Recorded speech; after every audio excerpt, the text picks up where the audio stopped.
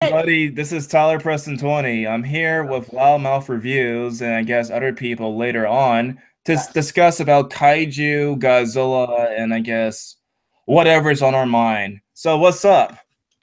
Yeah, yeah, I'm pretty good. Whereas you're everybody's favorite black friend, I like to be everybody's favorite white friend. Okay, of course, of course. Like I guess to start this whole Right. entire conversation about Kaiju and Godzilla, And like we will when talk. We'll talk here and I brought as a guest star Godzilla himself. All right, of on this stream. course. But Godzilla, okay, will be she-ronking this entire stream. of course, but when were you first introduced to Godzilla? When I was like 4. Oh, really? Like, what was your What first Godzilla movie? TNT's Monster Vision. I think it was Godzilla versus King Kong.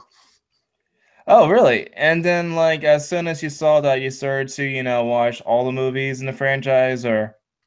When they came on TV on TNT, I was just a kid. I didn't like collect movies back then. I didn't even know they were releasing new Godzilla movies in the '90s because they never were released in the United States until like 5 years after they came out in Japan. So I was like, I didn't even know they existed until when I was I a lot think older. I think my first exposure to like the whole entire world of just kaiju was my let's see, it was a show back in the 90s that was based upon this Japanese show. It was called Mighty Morphin Power Rangers, which was like a Yeah. adaptation of Super Yes. Sentai.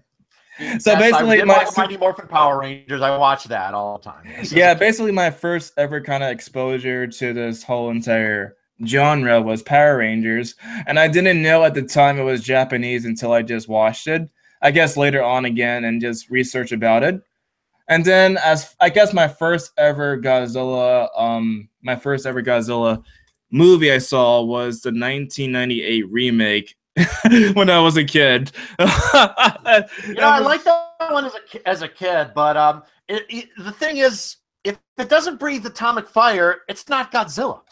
exactly like when I watched that movie again later on, like when I just rewatched it, it was just so horrible because like it was not true to the franchise, not at all. As an adaptation of Godzilla, it's dog shit. But as a cheeseball monster movie, it's all right. Exactly, like it was just like you look at it as a Godzilla movie, it's just awful, but like It's a, it but was as a just call it something else. If it had a different title, it would be all right. okay, but my first Japanese Godzilla movie was Godzilla versus Mechagodzilla in 2004, and I believe it was through my father. I saw the movie through a rental at Blockbuster, and I just started watching the franchise. Which version of Godzilla versus? There's actually Yeah, I three know it was Godzilla like versus three versions of Mechagodzillas. it. It was the one in 1974. The 74, the first one, Yes. which is probably the best of them. It's cheesy, but actually that one, that's definitely the best Godzilla movie from the 70s. Most of them kind of suck. That one, I won't say it's that good, but it's okay. Yeah, as soon as I saw Godzilla versus Mechagodzilla, then I started watching Final Wars, and then Godzilla versus Gigan. Did you And watch my review of Final Wars? oh yes, I have. I watched the whole entire thing. It was funny.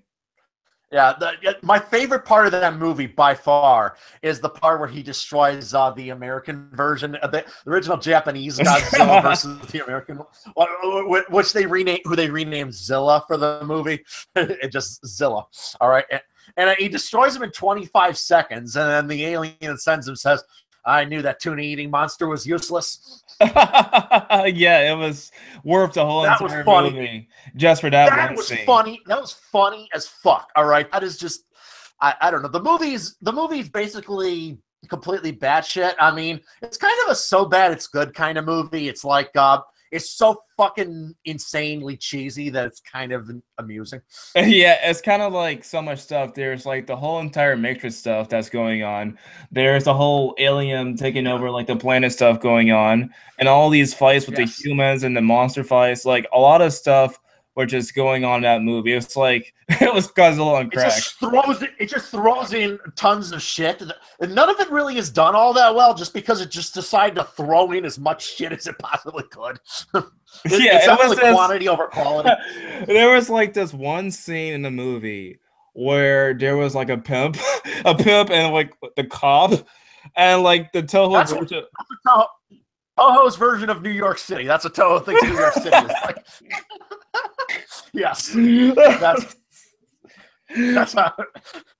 Yeah, I think the first time I saw the cop said 5 minutes, 5 seconds doesn't matter because I'm gonna bust you up.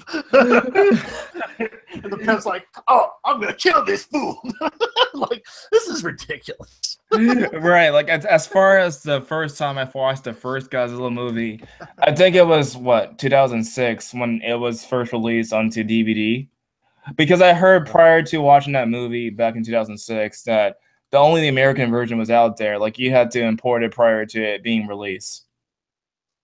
Version of the original movie. Yeah, it was the Japanese one.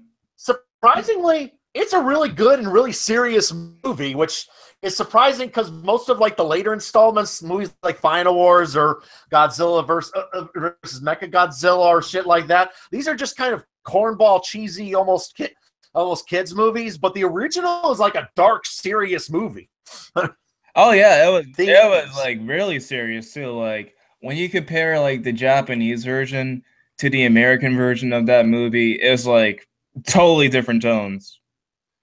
Well, I mean, the American version it didn't like completely like bastardize it. It still had somewhat a serious tone, but it kind of removed some of the more deeper subtext. Like probably the darkest scene in that movie is not in the American version. A scene where basically this mom hugs her children while Godzilla's burning the city, and she grimly says to them, "We'll be with father soon." And then Godzilla scorches the entire family. All right, like their father is dead and we're going to meet him in heaven. And then Godzilla, right. Like this is so not the Godzilla that kids are cheering in the ones from the late 60s, you know? This is basically what Godzilla was in the original movie. He was a living nuclear bomb. He was a metaphor for nuclear holocaust. It makes nuclear weapons literally a monster that scorches everything in its path. Yeah, not to mention the whole entire tragedy of what was the guy's name, Dr. Serizawa. Basically, like there was like this love triangle in the movie, and Dr. Serizawa had some sort of connection to Emiko, the woman of the movie. Yeah. And then he decided to create something that was called the Oxygen Destroyer. And then she went to the basement and saw what happened to the fish tank. And that's like the saddest part of the movie. The fact that he decided to sacrifice his whole entire life to save the planet is just really grim. Well, yeah, it's a classic hero archetype. The hero sacrifices himself to save the world from the monster. You know, I mean, there's always a kind of particularly in Japanese culture, that's actually a very classic archetype. But it's kind of is in all cultures, but in Japanese culture in particular, it's very strong. Right, like as far as the whole entire, you mentioned earlier that that Godzilla had like this theme of nuclear weapons. Like I believe the creators of the film was like Shiro Honda, Tomoyuki Tanaka. Yeah. They basically were inspired by that kind of events, and also like they were inspired by other monster movies. I think in particular the Beast from 2000 Phantoms, or they were inspired by that one. That one came out a year earlier by Ray Harryhausen. But yeah, the main thing though is Japan. Of course, this was only 9 years after the bombings of Hiroshima and Nagasaki. So just kind of nuclear holocaust has devastated that nation more than any nation has ever experienced since. Even in the 70 years since, no nation's experienced what they experienced, and it really made sense that a work of fiction, a monster movie, would really try to capture the lingering horror of that event in the minds of the Japanese population. Right, and the funny thing about Godzilla, from my understanding, is that Godzilla was not meant to be the giant reptile that we see today. I heard that the special effects director... Hey, what's up? Hello. What are you guys doing? Great, we're live right now, but we're just talking about the history of Godzilla in the first movie right now. Yeah, so I'm joined by Godzilla himself, as you can see. But basically, like from my understanding was that the special effects director, like what was the guy's name? I forgot the guy's name. It was like shit. Eiji Tsuburaya, that's his name. Eiji Tsuburaya basically said he basically said that he was inspired by a giant octopus. and wanted to make Godzilla into a giant octopus instead of a giant reptile. Ah, that's interesting. Yeah, that was pretty interesting. And he was also inspired by King Kong, I believe. Yeah, King Kong was popular in Japan. That's probably why they made King Kong versus Godzilla so quickly. And they're remaking that in 2020, which is pretty insane. Exactly. It's going to happen eventually. Even though Kong in the original movie was only 25 feet tall, and he's killed by biplanes, and he's fighting Godzilla, who's 350 feet tall, shoots nuclear atomic breath out of his mouth, and survived a nuclear explosion. All right, this seems like a lopsided fight. All right, if it was against the original version of King Kong, that would not be a fair fight. And the funny thing is, I believe it was Kong Skull Island, where they make King Kong super humongous. And yeah, they made him much bigger, but even his super-sized version of Kong in Kong Skull Island is still much smaller than the legendary version of Godzilla. But they mentioned there's a line in the movie where John C. Reilly says Kong's still growing, so I guess that's what justify how they're going to make him much bigger than that. And Kong and Godzilla versus Kong is set in modern times, whereas that movie is set in the 70s. So I guess in like the 4 decades or so. Yeah, like I think the chronological order for this series is basically Kong Skull Island, then Godzilla 2, then Kong versus Godzilla. Yeah, that's how it's going to be, and I guess because it's set many decades later, they're going to make him much bigger so he can fight Godzilla, which would require him to be. I did the math on this one. To stand face to face with Godzilla, he would need to be 2,500 times his original size. Really? Like, yes. I know he was really big in the remake because it was like humongous when he fought against the Mutos. Yeah, it was giant in the remake. And here's the thing, funny thing I noticed. Yeah, it's very funny if you just try to compare the recent Kongs. Let's just take the Peter Jackson's Kong, for example. Like, he's like just a couple of inches in the largest in the New York. Like, when compared to the Empire State Building, he's like a couple of inches. But Godzilla, he's just topping it. Like, I can't even imagine how the fight between the two would go if just they actually collide with each other. Yeah, that version of Kong would get crushed in 10 seconds. The movie would be 10 seconds long. Okay, you'd just walk in there and be like, squish. All right, you're dead. You're dead. So basically, they're gonna perform like a Godzilla versus Bambi, if that were to happen. If you guys remember the game Shadow of Colossus, if imagine this Kong is the guy on the horse and Godzilla is like the giant. It's just. Oh yeah. Yeah, but. By the way, have you guys seen Shin Godzilla? Yes, I did, and I haven't actually. It hasn't been released here, which is so stupid. I don't know how. Where do you live? I'm in Indonesia. It's far away, so I don't know. I don't know why it's not released here. Yeah, I know for a fact that Shin Godzilla was released here. It was released in Canada. It was released in the UK, France, Germany, Spain. Like, it was released everywhere, but not Indonesia.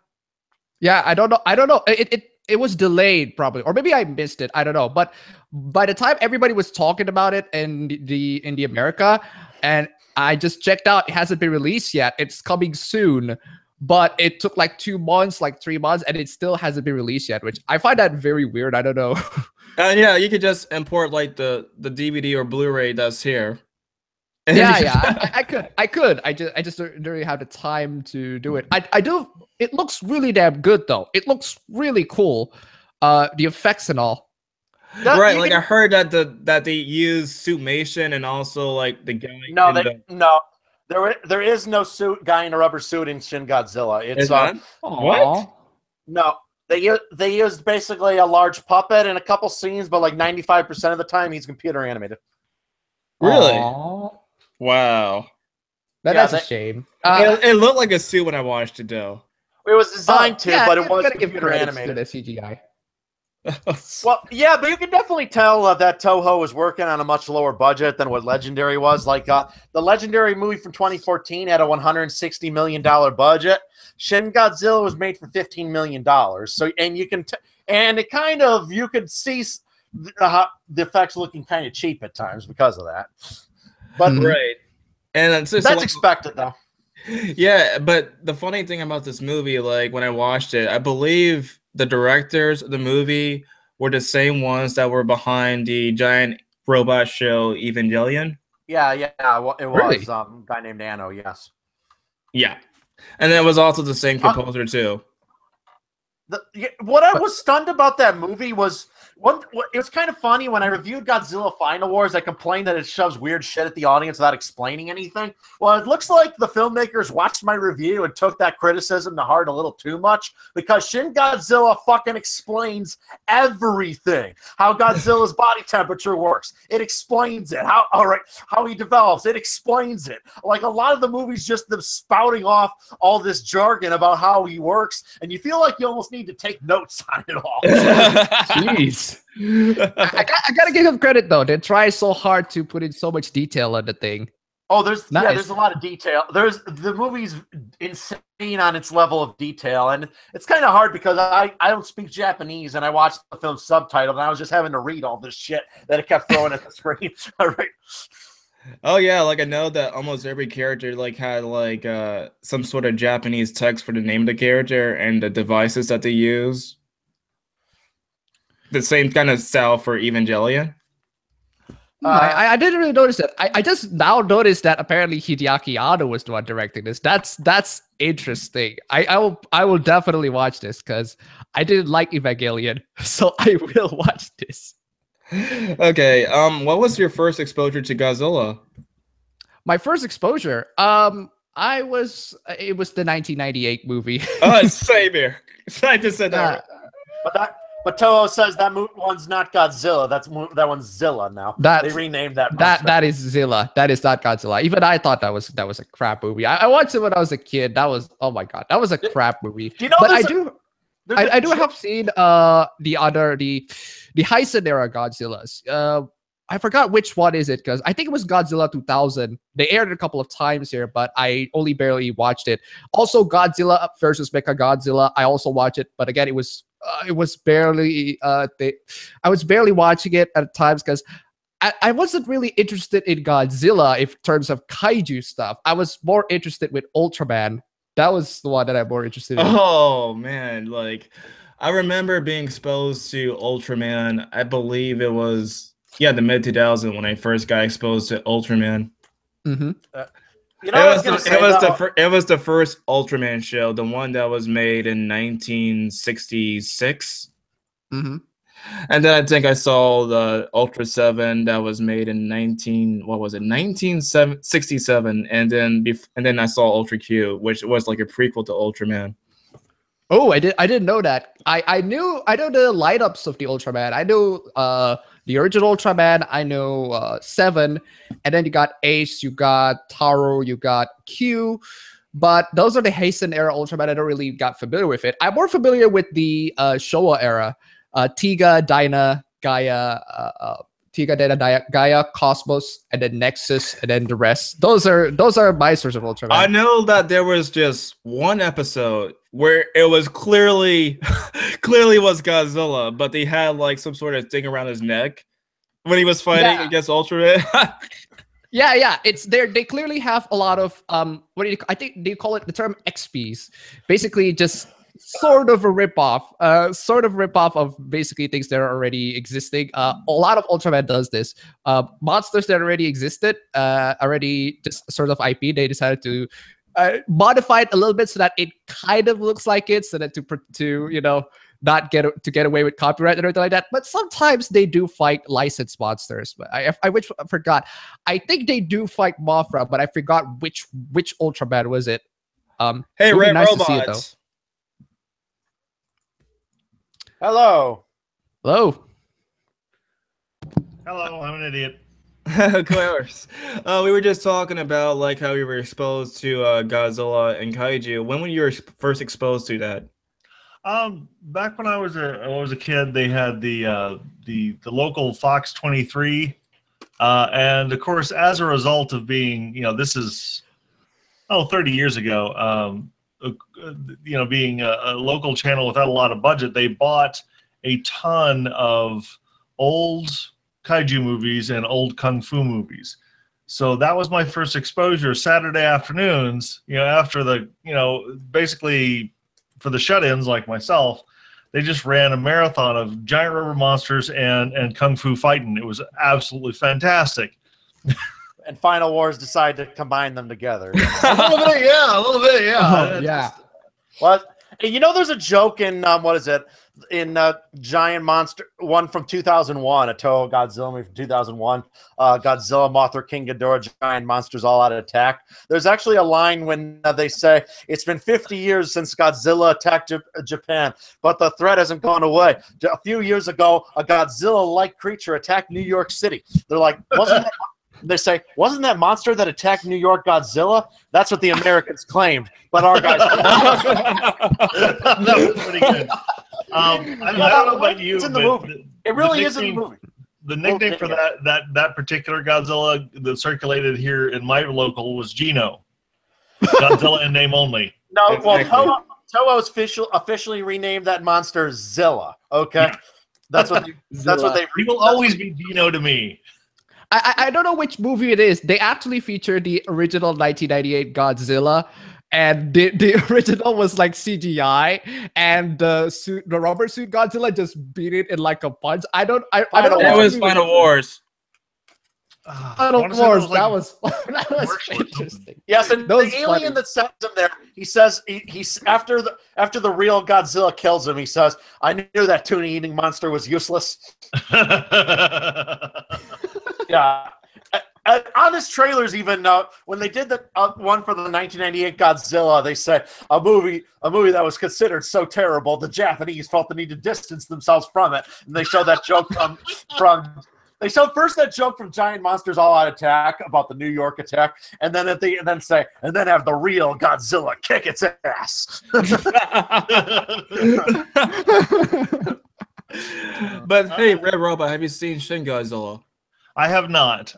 From what I've seen of it, I'm like kind of wincing with one eye, going, "Oh God!" I thought it was the best Toho Godzilla movie since Destroya. Okay, I thought it was it was genuinely a pretty good movie. All right, but it definitely had some problems. Like I thought it was a little too talky. The baby Godzilla was part where I just went, "What the fuck were they thinking?" But it's not like the first time they did the baby Godzilla angle. Like there was like the son of Godzilla that also explored that. Yeah, that's okay. But it was just the googly eye part where I'm just like, "Are you sure this is a good idea?" Well, are you sure? The worst Godzilla movie is easily All Monsters Attack, the one from 1969. That movie is a piece of dog shit. What the fuck? No. I would contend that the worst one is the one with Jet Jaguar. Although as a kid and in my nostalgia heart, I love that movie. But it was a Power Rangers movie. It's just so far removed from the way the character originally was when he was a terrifying abomination that was a threat to all mankind. That was a living nuclear weapon. That was an allegory for the destruction and death of the atomic bombings in Japan. In what, 15 years, this is what he's become? Yeah. What? the flying jump kick where his tail drags the ground. That was awesome. It's like, oh God. It was also a moment in Hedorah where like he uses atomic ray to go off the ground. There's that, yeah. Yeah. The Hedorah movie was pretty bad. What are your guys' opinions though of the new American series, the Legendary series? It's better than Godzilla in name only, so yes, yeah. But it's definitely. I should have known that this was going to be bad because they were like, "Oh, directed by the guy who did Monsters," and if you've seen that, it's not a bad movie. And I thought one of the reasons that we didn't see the Monsters very much is because of budgetary reasons, and that's probably true. Then I watched the Godzilla movie he made, and I realized, oh, that's just how he likes to do things. Well, you know, they have a new director for the sequel, Godzilla King of Monsters. Yeah, but I still like the 2014 movie. It definitely overdid the teasing aspect, but it had a couple really awesome moments. Like when he first uses the atomic breath, the way it built that scene up was really perfectly done. Okay, the cinematography there was all perfect. The way you first see the main character's face glow blue, and then the Muto just kind of like turns its head and you see Godzilla charging up, and then boom! All right, that was just a big like wow moment. Everyone was cheering. Yeah, I'm so glad they're getting rid of that guy though, because his habit of cutting away from perfectly good fight scenes is pissing me off. I'm really kind of just. You know the sequel is going to have a Mothra, Rodan, and King Ghidorah. Yeah, essentially, it's like a remake of Ghidorah, the three-headed monster. I'm curious and also in slight terror of what they'll do to my favorite kaiju. He's not in this one, so it'll be a while. I'm kind of concerned too, and for different reasons. The reason why I'm concerned is because the director of the movie for the second Godzilla film, I believe he's the same director who directed the Death Note movie on Netflix. Is he? I just know he's the guy who did Krampus, you know, that whole Christmas horror movie. I just know he was the same guy who did that. Let me find the guy's name. I'm going to find it 1 second, guys. I'm trying to remember. I don't think Edwards is a bad director. Like, I like Star Wars Rogue One. It's Adam Wingard. Okay. No, he did direct the new Godzilla. He did direct Krampus though. Krampus was all right. It's a horror Christmas sort of movie of some sort. That reminds me, it's only related tangentially to kaiju, but I'm spoiling it a little bit. But if you get a chance to see a movie, it's a Norwegian movie called Rare Exports. If you find it on Netflix, it only shows up during Christmas. But it's a horror story about about Santa Claus. But it turns out, spoilers, you never get to see him do anything. But when you finally see Santa Claus, he's this giant hunched humanoid. My first thought was Kaiju Claus. Wow. Yeah, it's actually a good movie, but it's really, really weird and creepy. So anyway, but hopefully Anguirus shows up at some point in the movies, because supposedly the sequel, the only like actor that's going to return is actor Ken Watanabe. He's the only one who's coming back. All right, like Aaron Taylor Johnson, Elizabeth Olsen won't be back. Oh, thank God. So pretty much. Yeah, I just want to see him again. Ken Watanabe again. He's the best part. He's one of the best parts of the movie. Yeah. Isn't that woman from Crouching Tiger, Hidden Dragon also in the movie? I'm not sure. Second one? I don't remember. He had the best line. Let them fight. Yeah, that has become one of my favorite memes when I see two people arguing online and they're like, no, I'm not getting involved. Tag that, let them fight. it's especially usually when two people that you really hate arguing with each other and just want to put that meme in. Exactly. That meme. Let them fight. Yeah. It's a newer version of the Let's You and Him fight from the Illuminati card game that I used to like. It was basically just where it was in the card game, you would basically prompt two other people to have their minions attack, so you could weaken them or what have you. So whoever somebody died, and you would win. So that's what Let's You and Him fight, and it's like let them fight. Same thing. And I think that the very end of that movie is really cool when he just kind of walks out and everyone just kind of stares at him in awe as he returns back to the sea. All right, and I like that the billboard says "Savior of the City, King of Monsters?" Question mark. Question mark. Yeah, like they're not really. That would be the appropriate response. Well, he saved the day, but he also irradiated the city. Right, he did. Yeah. At a time where he was trying to cross that bridge, he's basically unnecessarily trying to destroy some of the people like the people in the boats. He's Godzilla. Okay, Godzilla's gonna destroy shit. I didn't really notice. It's What I interpreted though is I think he sees the human beings as insects to him. All right, he was out to kill the Mutos. That was his mission, and he didn't care what was in his way. All right, he was out. That was his goal. And once he was finished, he just decided to return back to the sea because he'd already accomplished what he set out to do. He wanted to kill them because it mentions that they lay their eggs in the bodies of other giant monsters. Okay, so he has incentive to not want to see them reproduce. Do any of you guys play miniature war games? Sorry, no. No, I don't. Well, it's well past its prime anyway. But the another reference to Godzilla that I found was interesting. There was a game called Ogre. It was not. There were not any actually ogres in it. They just the huge mega tanks that were called ogres, and then it was all for our future. But at one point, they published in their official magazine. They said, "Hey, you want to play Godzilla? Here's how you do it." Just replacing the mega tank with Godzilla instead. Like, oh wow. Oh, by the way, guys, have you guys heard of there's a PS4 game called City Shrouded in Clouds? That looks pretty damn. Oh yes, is that the game with Ultraman and Godzilla and those other kaiju? Yeah, it's a game with lots of kaijus in there. It looks fantastic. I would. Well, here's a movie we haven't brought up yet, though. There's a new Pacific Rim out next year. All right, yes. You all looking yeah, forward of course. to that? Yes, definitely. You would think I would have loved that movie because it combines the two things I love most: giant robots and giant monsters, and it somehow managed to be terrible the entire time. Pacific Rim? Yes, it's awful. I refer to it as Pacific Rim job. It's so bad. Oh, come on. What other movie? Look, here's why you're wrong, okay? What other movie features a 200-foot tall robot dragging an ocean liner through the fucking city and then using it as a bat to hit a giant monster in its fucking face? That's a Pacific Rim in the world. Argument valid.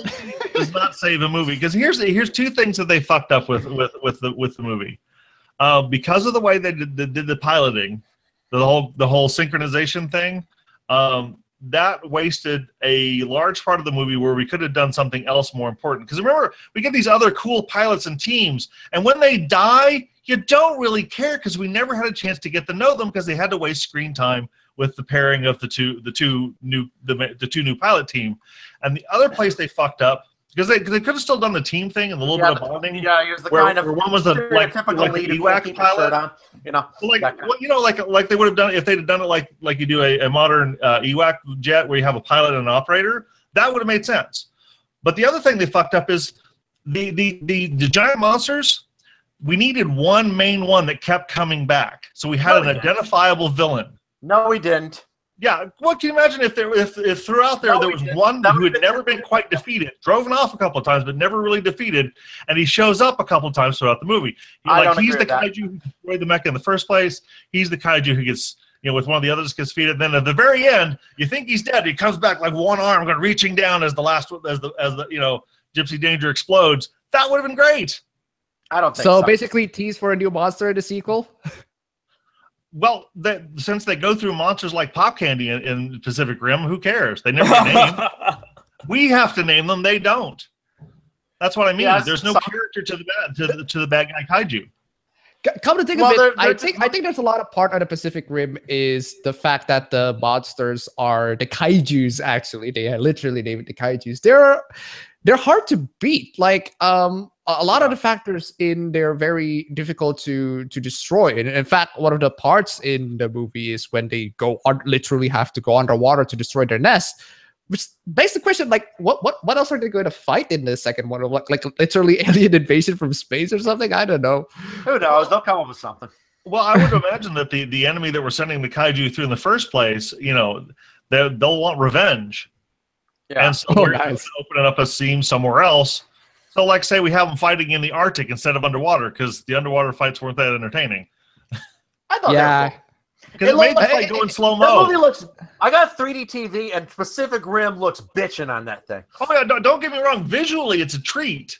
It's like a souffle. All flavor, no substance. Well, it's giant monster movies. I mean, substance is kind of few and far between on them. Let's be honest. Like the original Godzilla substance. Like, yeah, but all-out monster attack versus destroy all monsters. Come on, substance matters. Yeah, I mean, cared about the characters in all-out monster attack. You didn't give a shit about anybody in destroy all monsters. Well, all monsters attack is preschool bullshit. It's a shitty. It's a piece of dog crap. I know that's part of the reason it's a piece of dog crap is because nobody care. You don't really have any investment in what's going on. Well, because you just miserably used stock footage from earlier movies. Two, the plot was fucking retarded. It was all this kid's dream, and the Minya talked, and oh god, that was it was terrible. I'm not gonna lie, but that's part of the reason why it was awful. Have you guys watched any other kaiju movies outside of Godzilla? Like, have you guys seen the other stuff from Toho? Yeah, I've seen some. I actually have I don't know. Straight up admit some of it's bootleg because there's no other way to get it. But, but have you guys seen stuff like, I don't know, The War of the Gargantuas? Or yes. Yeah. Oh, Frankenstein Rules the World. I set it up for a bad movie night with some friends. We were getting really drunk, and we were just sitting there going, "This is actually pretty good." I mean, for its time.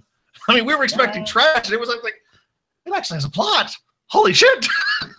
Right. And it was also, let's see, Frankenstein Conquers the World. It was also Rodan, and there was Mothra. I believe it was like 1961 when it was made. Yeah, there are some more recent Mothra movies that are pretty good too. Like the ones that was made in the 90s or something. Gamera. Why is everyone forgetting Gamera? Yeah, he is full of turtle meat. The only way I can watch the Gamera movies is through Mystery Science Theater. The older ones, the older ones are trash. The older ones are trash. The original 8 are trash, but the 90s reboot, that trilogy, are actually yeah, those are pretty good. They're actually good. They're much better. In fact, they're much better than most of the Godzilla movies. Those three Gamera Gamera movies are probably better than at least like the third one's kind of. I thought the third one was good, but yeah, I mean it's not terrible. I mean, again. And they were made on even lower budgets than the Godzilla movies, and yet they're actually better in some ways. Well, see, sometimes the substance of the story matters. Like the one with the glowing, I forget the fucking name of the Iris, Gamera versus Iris. That one had a plot. You had a character to care about. Yeah, they completely trashed that in the third one, where it's like it's sort of some weird revenge plot, and the characters were just revenge plot. Yeah, but just comical. It was just really bad. It kind of makes sense, though, that she would want revenge on Gamera because these monsters. It was the motivation was good. The execution was awful. Because it's clear that Gamera's exploits in the previous 2 movies would have left a body count. Oh yeah, good God, hell yeah! Oh my God. Oh yeah, like there was just so much bad moments in the original ones. Like, oh my God, it was like this part. I believe it was, what was it? I forgot these names of these movies. It was Gamera versus Giron, where there was like Gamera just going to this, what was it, some sort of thing, and just spinning in a circle, and then jumping off and just just putting his hands up in the air. Like I said, the original movies. I highly recommend. You ever watch Brendan Todd's cult movie reviews? He did like all the original 8 Gamera movies, and all those reviews are very entertaining. And it was also really bloody too. Like it was supposed to be aimed for kids, but it was just all gory. Let's see. That was interesting. Yeah, like they just had the monsters just bleeding as soon as like Gamera get cut, or like if a monster just gets split into half. Like there was this scene where I believe the giant monster had a giant knife head and just split Giles into like meat. Yeah, giant knife head. Oh, good God. What does everybody think of Cloverfield? It was pretty good. I'm not a fan. Okay. The shaky cam I liked it, but it's I'm not sure about rewatching. It doesn't hold up to a lot of reviews. Reviewing. The shaky cam drove me nuts. I couldn't watch it. It made me feel sick. It was that's definitely love it or hate it on that one. Honestly, I think these found footage movies, the vast majority of them are garbage. I think it was actually what was that movie called? It was yes, it was Cannibal Holocaust that started the whole entire genre. No, it was Blair Witch Project. Yeah, really? Yeah, Blair Witch Project. I think was popularized it early. I have another. The marketing of Blair Witch Project was brilliant because they at a website saying that the cast was missing and presumed dead, saying that it was real found footage of something that really happened. Bullshit, a total lie. Okay, yeah, the cast are all fine. But it was kind of fun. And hey, what's up? I decided to invite you because you're a Kaiju fan too. So when were you first exposed to Godzilla? My first exposure was actually the Hanna-Barbera cartoon. Oh, Jesus Christ. Oh, that fucking cartoon. Oh, I saw yeah. it on Cartoon Network. And Godzuki! Yeah, that's so self. And what really sucked about it is, all right, Hanna-Barbera licensed from Toho Godzilla, but they didn't license his roar. So he didn't have the fucking Godzilla roar. All right? Yeah, it's like, Oh, did anybody see the more recent Godzilla cartoon? That actually is God. It's not actually all that bad, really. the one from Fox. It actually is Yeah, it's much half decent. Yeah, it's like a that one was okay. movie, and yeah, it's actually it's better than the 1998 movie. It's actually a decent cartoon, much better than the Hanna-Barbera one. Oh yeah, That's ironic. That's a low bar to hold, though. It's ironic because usually cartoons based on movies do worse than the movies. Not that one, no. Oh yeah, it was way better, way better than the movie. Yeah, for one thing, they gave Zilla Jr. atomic breath. What a fucking thing! A Godzilla who breathes atomic fire. What? Thank you. Have you guys heard about that new animated movie that's going to come out this year in Japan? What's that? Which? Yeah, I watched the trailer. It looked like crap. All right, the animation was really bad. Which one? Like it's CGI or like traditional? It's CGI, but my God, it looks like it was something a decade ago that would have been fine. Today, not so much. Okay, all right. It looked like it was missing frames. It looked really choppy. It was like, I'm like, that's all that. Like, what was the budget of this movie? A few $100,000. Yeah, but like the thing about the previews is that they don't really, kind of represent the final product because they might still work on the CGI to make it better. I mean, at least I hope so, because like from what you're describing, it sounds pretty awful. But what's your guys' favorite Godzilla movies? The top 5. One of Final War is definitely high on that list. Oh come on, Final War is one of the worst. Well, the entertainment value is hard to deny, though. If you're just looking for popcorn entertainment, it's a great movie. Oh yeah. I guess. Did anyone besides Tyler watch my review of Godzilla Final Wars? It's one of my Loudmouth reviews. I haven't seen it. You guys all should subscribe to me and watch it. Yeah. Yeah, my favorite Mechagodzilla is another one, classic one, and then the original Godzilla versus Mechagodzilla. Okay, that's 3. Oh God. I just saw the Godzilla Planet of the Monsters trailer. Yeah, I can see what you're talking about. That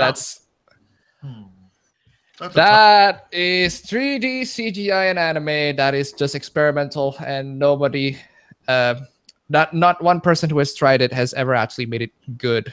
Especially you, Berserk. Especially you. I'll give my top 5. Now, number 5, Godzilla versus Biollante. All right. Number 4, Godzilla versus King Ghidorah, the 1991 movie. Number 3, Godzilla versus. All right. Number 3, Return of Godzilla.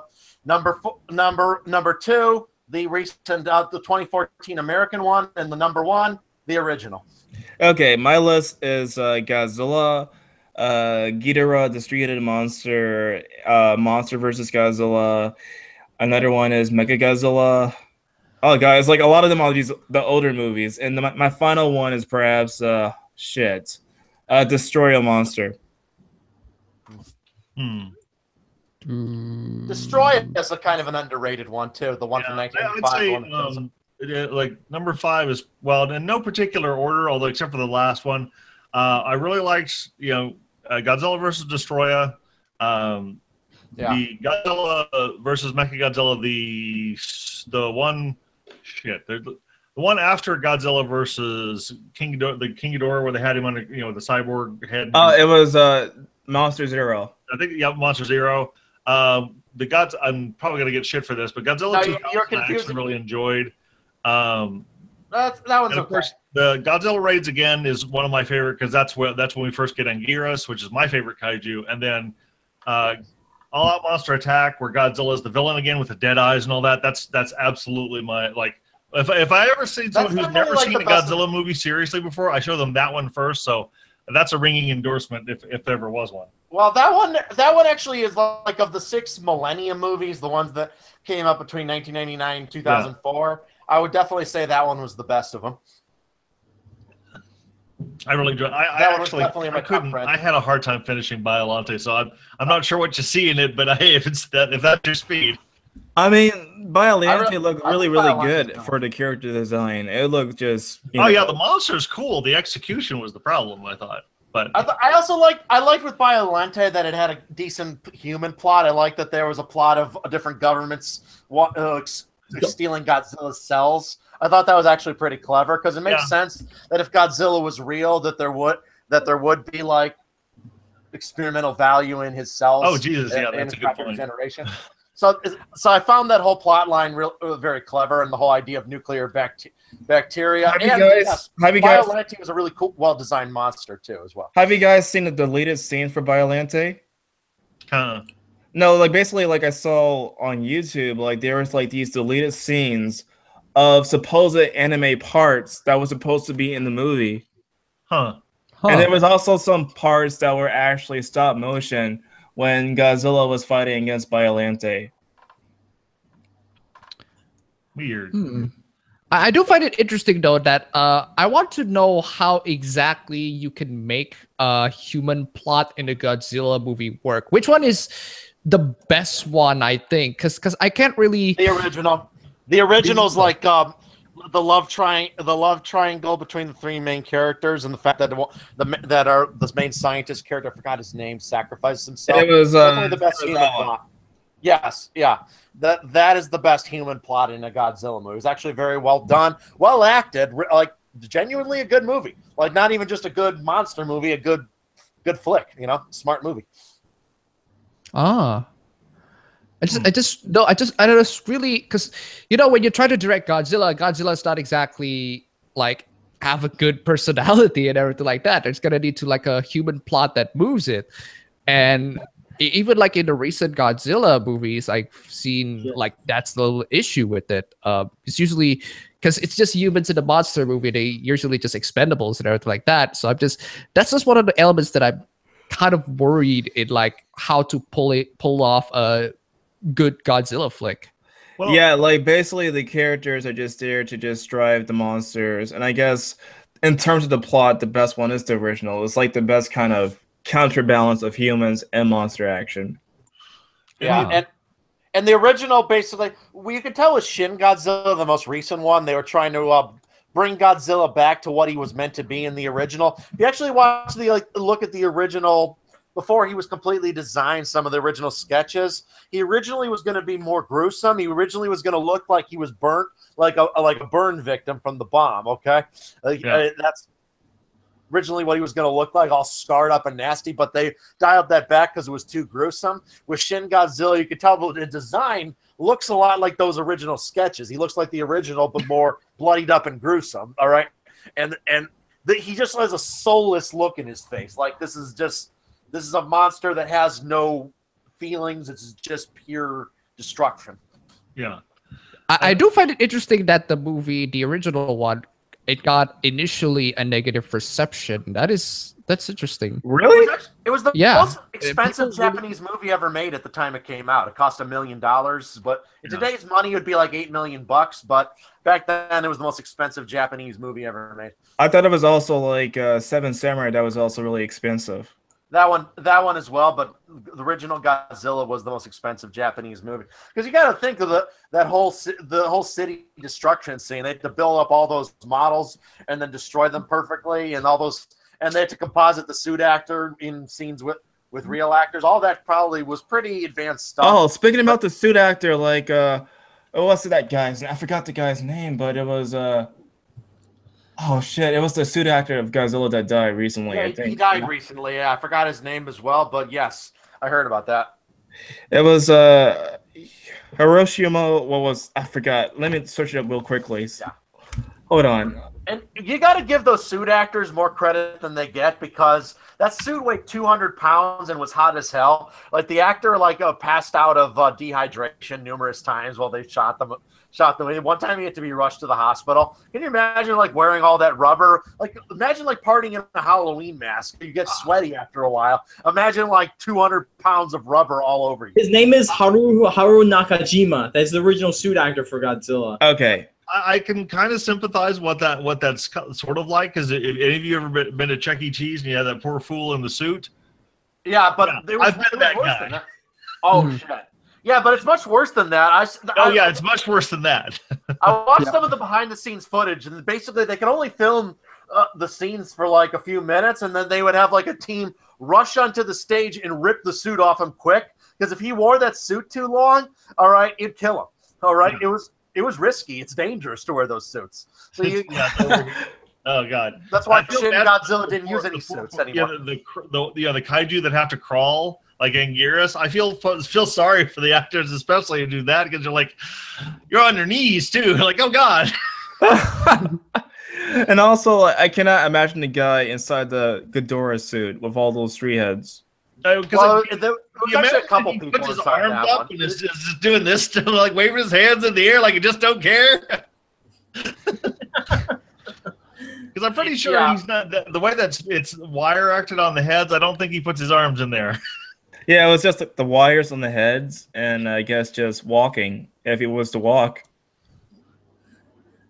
I bet the Mechagodzilla could, in theory, be less so because it didn't have to be foam. That'd be a little better, but not much.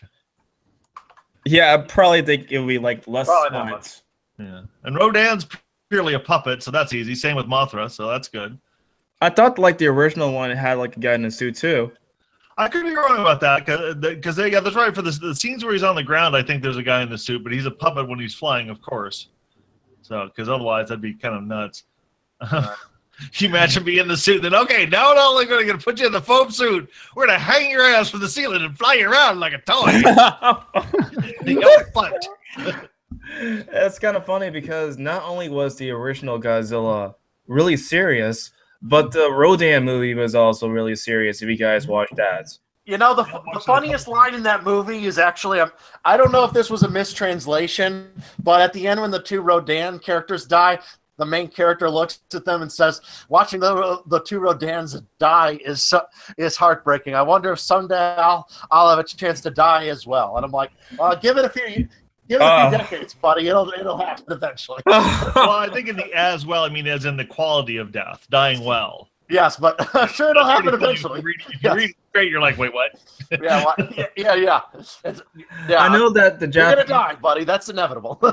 Yeah, I know that the Japanese version basically had the 2 Rodans just going to the volcano, but there was no narration at all. Yeah. Whereas the American version, I believe it was George Takei that was actually doing the narration for the American version.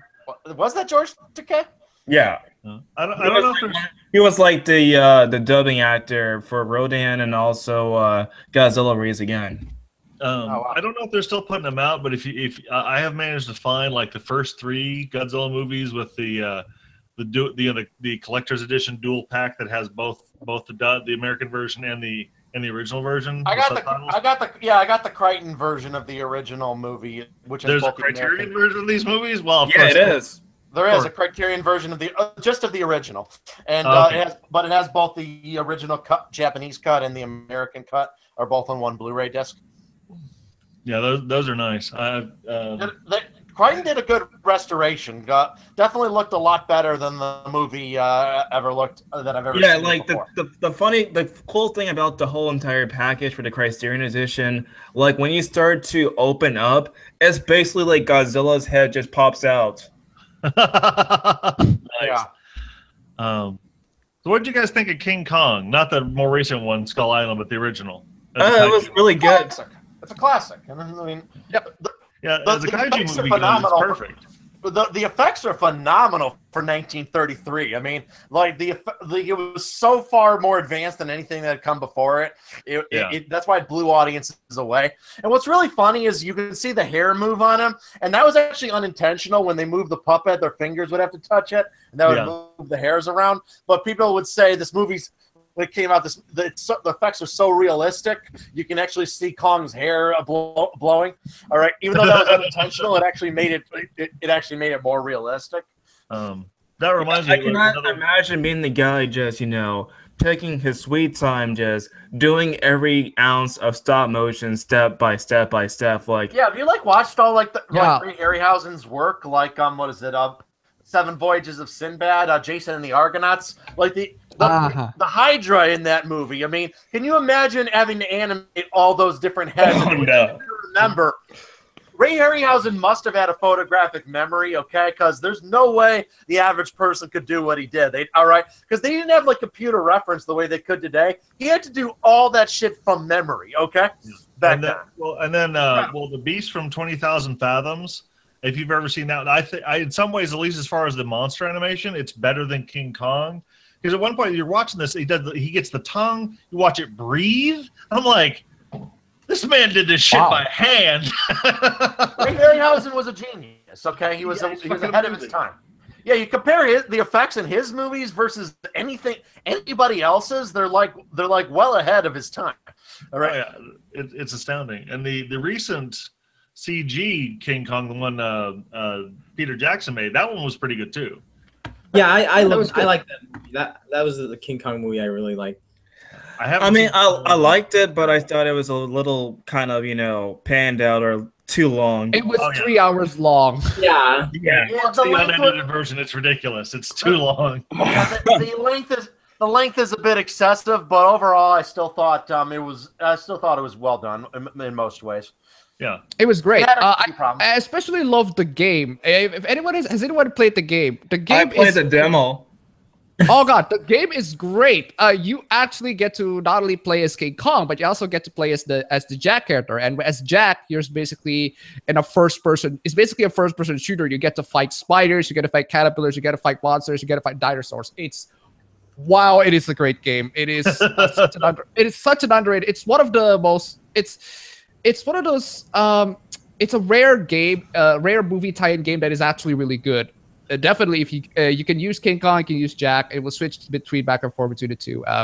You get to use King Kong in the New York City destroying cars. I fucking love that. That is great, brilliant. Just grab cars, smash them into each other. Oh my god, I love it.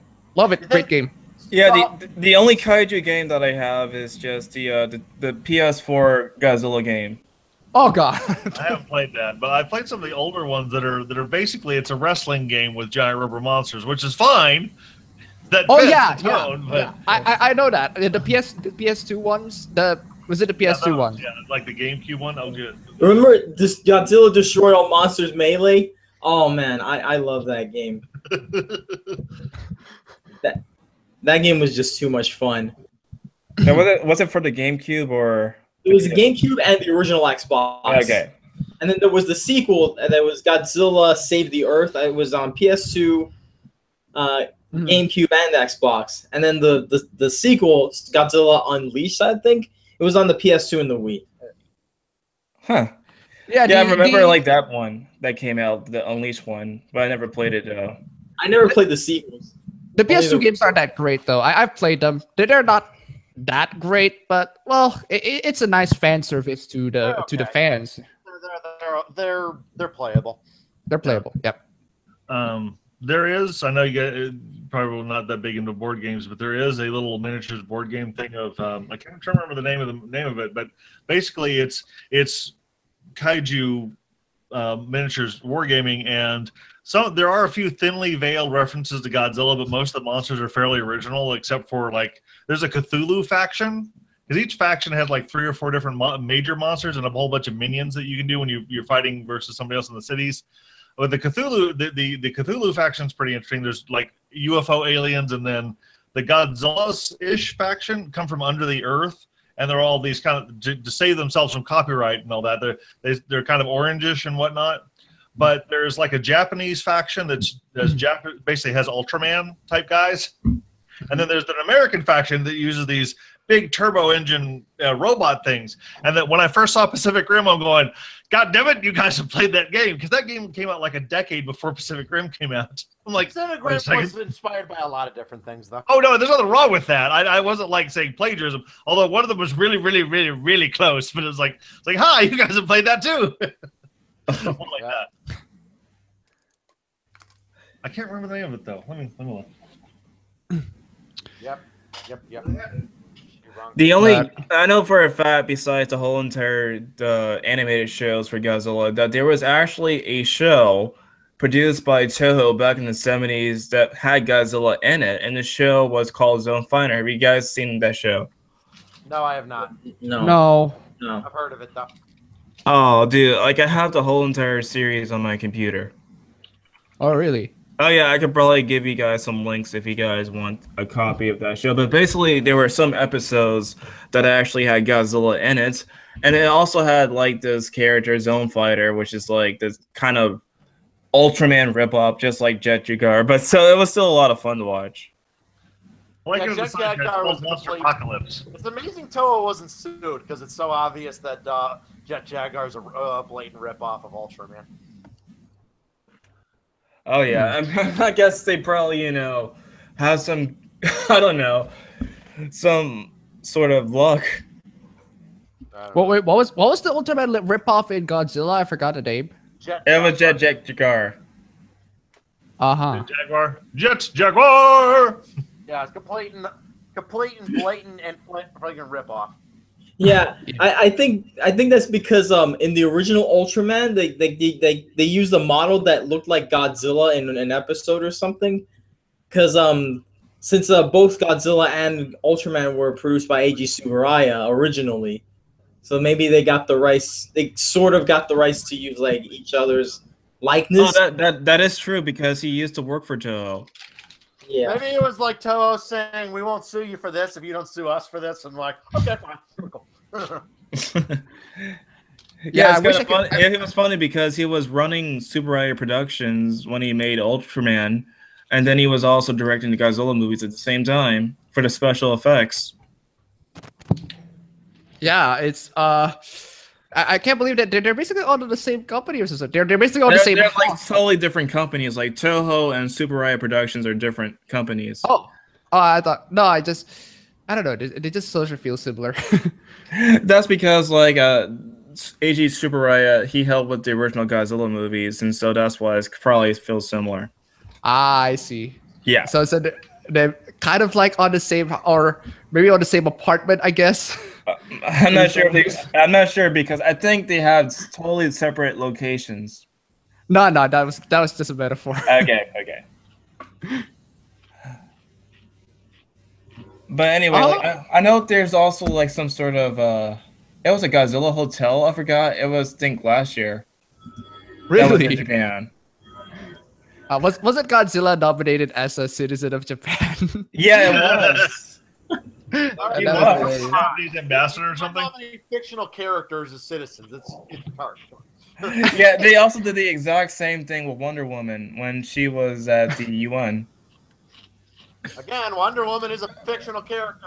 But weren't SJWs mad at that because of the whole Wonder Woman being in the UN or something?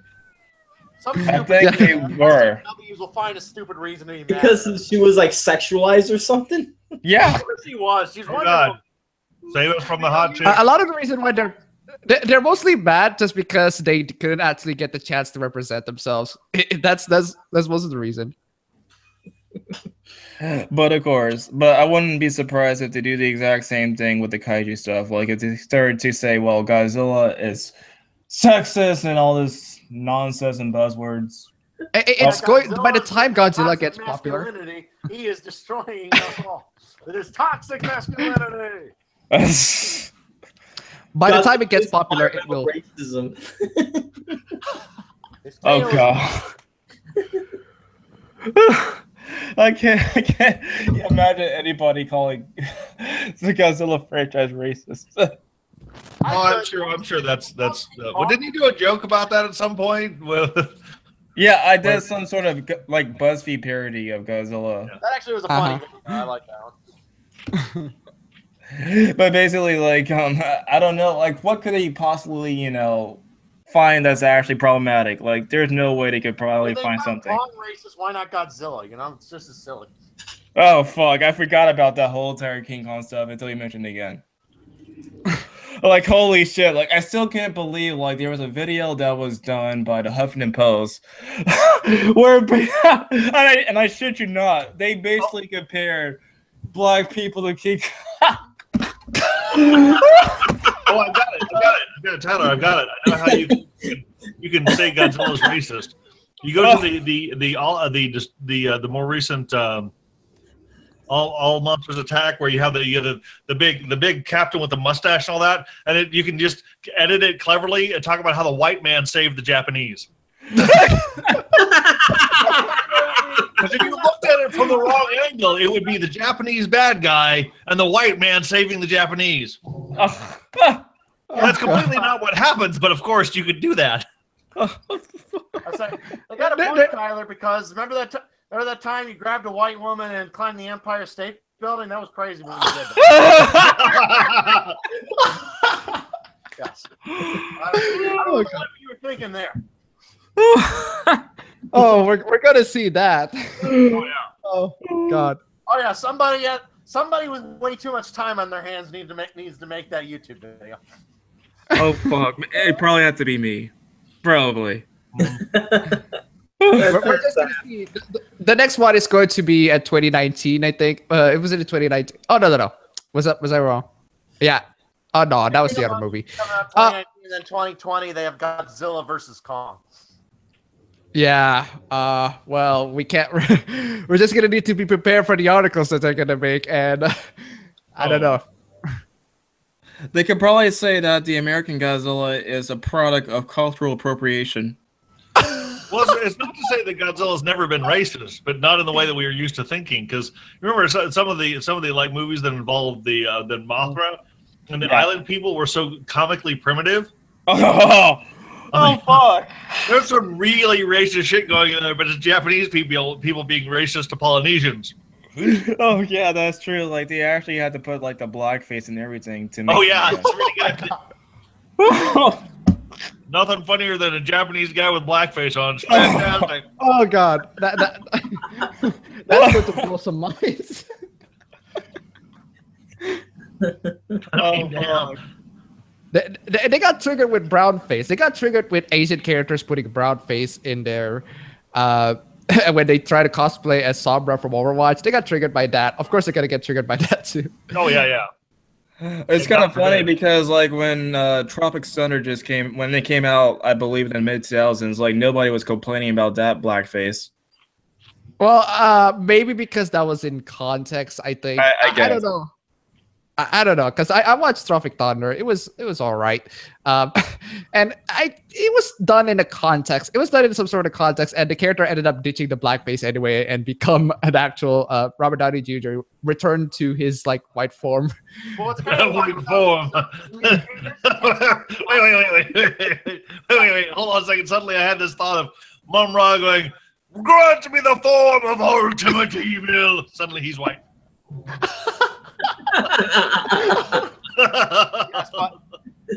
I like the scene when he takes off his contacts and his brown eyes become blue. And it's funny because Robert Downey Jr. does not have blue eyes; he has brown eyes.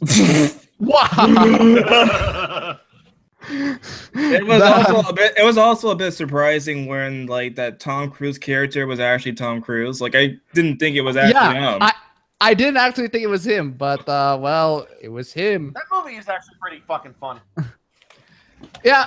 Does this mean at some point we need to have the kaiju movie genre take a bit of the kind of the Mystery Men treatment, where somebody takes it serious? Someone who loves the genre makes fun of it. And you have this, like, the giant rubber monster who's destroying the city, but it's because he's incredibly clumsy and stupid. And everyone takes it completely seriously, though. You know what? There was actually plans where Trey Parker and Matt Stone, the creators of South Park, were going to make a movie called Giant Monsters Attack Tokyo, which would use guys in rubber suits. All right, and but they abandoned the movie. They never made it. Oh, dude, it would be so awesome if they took it on. What a shame. That could have been an amazing parody. I mean, they did a fantastic job with like Team America, so I can't imagine what they could do with Giant Monsters. Funniest fucking movies of all time, no doubt. Team America versus Kaiju would be fantastic. Oh, oh man, that would be like so hilarious to watch. Yeah, but it'd be That would funny be great. if America caused more damage than the monsters did. Exactly. It's the revenge of North Korea. They bring up that guy. What was the North Korean Kaiju movie called? It was there was a lot of them. There was like Dragon Wars. There was Yungary or something. Yeah, Well, that was South Korean. That wasn't North Korean. Okay. I don't think we have any North Korean movies. Yes, there was one. What the hell? Pulgasari was the name of it. Let me link it. Let me. Hold on. I'll send it to the side chat. It would just be propaganda, like glorifying the. Oh God, yes, it is horrible propaganda. Of course it is. Pretty much everything good comes out of North Korea is. Oh. By the way, I want to share this meme that I found because since we're talking about kaijus. Hold on, I'm gonna share it to everybody so they can see it. Okay. Let's see. I love this scene. I just love this scene. Okay, gonna press the green button, application window, share.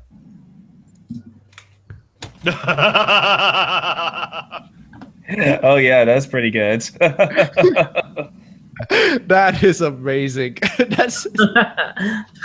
I do love Ultraman, although it's not. I don't. It's kind of the kaiju thing if you take it in the same vein as maybe more so than a Power Ranger show, because the hero becomes giant too. So. Yeah. Yeah, I am more of an Ultraman. I'm more of an Ultraman guy. So I am, if in terms of like kaiju, I'm more of the Ultraman guy. Not really familiar with the Godzilla stuff. Isn't like Indonesia like do they get like Ultraman directly from Japan? Or yes, they do. Yes, we air Ultraman a lot every day. In fact, we air a lot of Japanese the Super Sentais. We air a lot of them, especially their ripoffs. Do you know Grand Caesar? I think I heard of it. That was the shit. The Chosation series. I love those. I remember watching them on Hero.com way back in the day. Grand Caesar kicked ass. I loved it. But you see, you got Kamen Rider, all this stuff, Power Rangers. But I am more of an Ultraman guy. I love the giant monsters and everything like that. But I'm more of the Showa era Ultraman, not the Heisen. The Heisen, there was like in the 50s or the 80s, I forgot which, but it was great times. But it's mostly kaiju's directed for kids, and I guess they did it in terms of like making a monster. They did it right with Ultraman because you actually get to have characters that you can relate to, people you can actually, not just the monsters and everything like that. Yeah, I guess that's the benefit of just TV shows in general. It's like you can actually just flesh out your characters as much as possible to have them develop compared to like a movie. Yeah. A lot of movies. The benefit that can be both a benefit or a curse, because if you don't really have enough skill to basically fill out the runtime, it can just have the characters talking about the same shit over and over again, or inventing subplots that go nowhere just to pad out the length.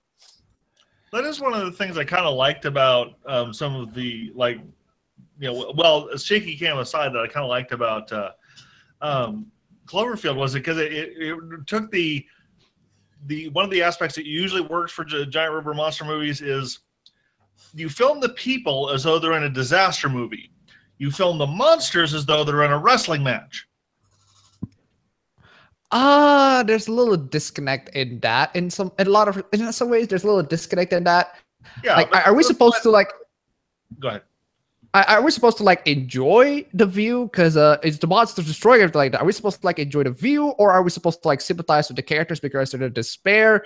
Because that little sort of disconnect that's why it's so difficult for them to get it right. I think. I think 2014 Godzilla movie really handled that well. That's why I really like the movie. I like that the end scene with the soldiers going through the battle. I like that it's filmed mostly from the human perspective because it really emphasizes the creature's size when you like are just kind of looking up at them battling overhead. Mm-hmm. It was you're an ant in the middle of a grudge match. It was a little too dark, though. That's a lot of my criticism. The 2014, it's a little too dark. A lot of times they. Oh yeah, they just dark. It was like literally dark. Yeah, literally dark. Literally dark. I just want to see like when Godzilla, like in the end of the 2014 movie, where he was like it was bright as day and he came out and was it looks beautiful. It looks gorgeous. But they just decided to film everything at night. Then I realized that the director also directed Monster. Yeah. I was like, okay, yeah, that was his thing. Okay. What do you guys think of Rogue One? That Star Wars Rogue One, because he also directed that one. It was okay. It's not bad. It was okay. It's not the greatest thing ever. Rogue One was probably the best Star Wars movie since the Empire Strikes Back. I thought it was good. Yeah, the final scenes where you have the AT-ATs coming at the characters felt a little like a kaiju movie. I mean, the way it was filmed was just this earth shaking. They're just looming over, just looking at the heroes. Are like, yeah, okay, I get that. They're fucked. They brought back Peter Cushing from the dead using computer animation. Yeah, that was a mistake. They could have. That was a mistake. That was a mistake. Why? Jesus. But like they could have had any other character in there. It didn't look good. I would have preferred that they recast him. Yeah. It's a character, it's not Peter Cushing. It's a character. They could have done they would have had an opportunity to recast, get a good older actor to do him. I mean, strike me with this one here. Wouldn't it have been interesting to see Ian McKellen as Grand Moff Tarkin? Yes, he could pull that shit off, and and that would have looked and felt better than the CG Grand Moff Tarkin. I don't know. I mean, Peter Cushing kind of just feels so iconic in that part, and really having someone else's face there really wouldn't have worked. Really, kind of you had to have Peter Cushing's face back, and it was probably the most realistic digital human I've ever seen in a movie. Oh yeah, and also the one in one of the Fast and Furious movies had like the lead actor had a CGI face when he died. That looks pretty convincing too. Yeah, that's because his brother played it. Though they'll be able to do computer animation realistic enough that you probably won't be even able to tell in like maybe another 15 years. In the case of Fast and Furious 7, that's because Paul Walker's brother played him. That's why it looks convincing, because there's not a lot of changes need to be made, because his brother actually looks a lot like him too. So. By the way, has anyone seen Gorgo, that British kaiju movie? Oh yeah, I saw that one. No. Oh yeah, it's kind of silly. The problem with the suit is that the head that has these fins, but they aren't reinforced in any way, so they flap constantly. So his ears flap all the time. It's very silly. What do you guys think about Super Sentai and Power Rangers? I'm an avid fan of Super Sentai since 2003, 2004. And as for Power Rangers, I used to love it a lot as a kid. Nowadays, not so much. It's kind of funny because I was introduced to Super Sentai and Kaiju through Power Rangers, and like it was much later on when Shout Factory started to release the Super Sentai stuff that I started to see the originals. I'm more familiar with the Power Rangers stuff, but also the newer Power Rangers.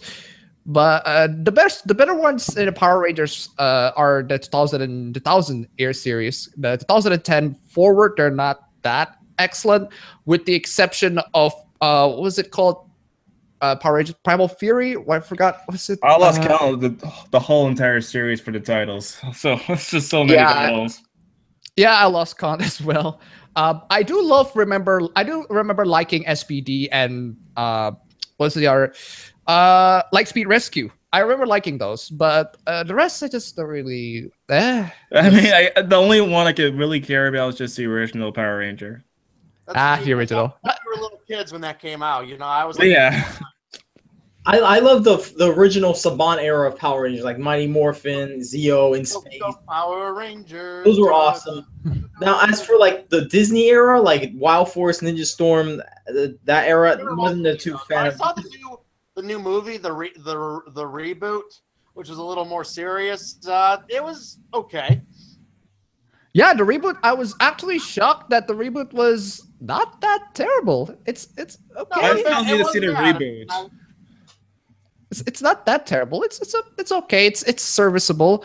It's kind of like, it's also kind of like my opinion on Ghost in the Shell. Basically, it's okay. It's all right. It's not that great. It felt like one episode, but it's okay. I felt the same way. It was very okay.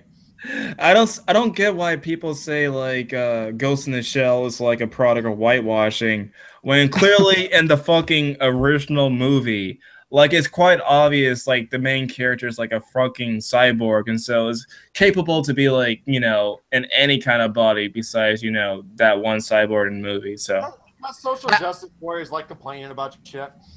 I also here's also an argument that I find very funny. They basically argue. Some people basically argue that Scarlett Johansson is a bad actress, and her acting is basically robotic. But then I say, she's playing a robot. Hey, I resent that, but no. but in all seriousness, my thought of the whole Scarlett Johansson thing was. I mean, you know, if they're going to complain about culture, you know, cultural theft or whitewashing, I'm like, well, William Gibson wants his fucking cyberpunk back then, you know. But white people invented the entire fucking genre. It's fine. Nobody cares. No? Exactly. And the thing about it is that Japanese studios also remade some American stuff as well. Like there was this one movie I remember. It was like a remake of Unforgiven that was made by a Japanese studio. Yeah. And naturally, it was full of Japanese people, which nobody cared. Yeah. Which is it's really weird in that respect. Also, not Japanese but Chinese. The Departed, Infernal Affairs. Those are great movies, both of them. And the Infernal Affairs was Chinese, and obviously when they try to take it into America, they're gonna have Americans. Yeah, it's kind of funny. When I was watching The Departed years ago, I didn't think it was actually a remake. It was so convincing. Yeah, I actually thought it was a remake because I watched Infernal Affairs first, and then I realized. Then I watched The Departed. I was like, haven't I heard this plot before? I was like checking. Oh yeah, it was a remake for Infernal Affairs. Like, oh god. Yeah, damn it. and, you know, and what Magnificent Seven, Seven Samurai, you know. Oh really? I did notice that.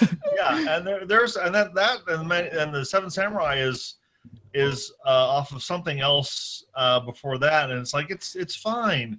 You know, that's actually the fun part, and I guarantee you, if they decided to make, you know, the Japanese decided to remake Star Wars, there'd hardly be a white person in that movie. You know, right. And that's fine. None of us would care.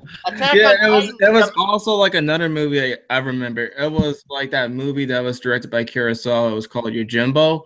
That was remade as an American movie, which was like a fistful of dollars from Clint Eastwood. Oh yeah. Oh, yeah, but that was made in Spain. Example because it was a major plot point in the anime that the one woman, what's her, Michiku or something, was like the last Asian woman on the planet because the Titans had devastated Asian countries and everyone else was Caucasian, white, but in the live action adaptation, everyone's Asian. It's funny you mentioned. It's funny you mentioned Titans. What do you guys think about Attack on the Titans? Attack on Titan. I didn't like it. I didn't like it. I would have watched Attack on Titan if those had been kaiju and not giant naked people. No. Attack on Titan. I just don't really like it. It has the typical shonen anime problem. You know, the overlong characters. The characters were whiny, and the plot is padding. Just the pad everything. Season 2. Dark. That is one of the darkest shows ever. Yeah, it is. It is. I wouldn't call it the darkest in the anime, but I would say it is pretty dark, at least for a mainstream one.